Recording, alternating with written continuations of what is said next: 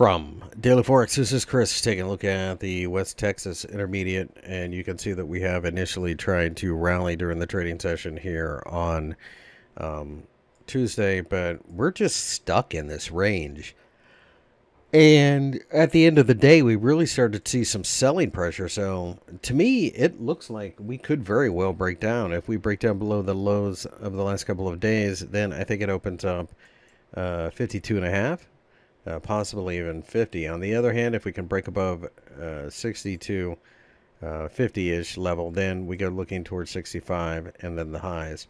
At this point in time, though, OPEC is talking about increasing production over the next couple of months, and of course there are concerns as to whether or not Europe is ever going to demand oil again based upon the fact that it keeps locking itself down. Certainly looks bearish. You could even, I suppose, go far enough to call this a head and shoulders. It hasn't really kicked off yet, but if we break down, that's probably going to have this market dropping.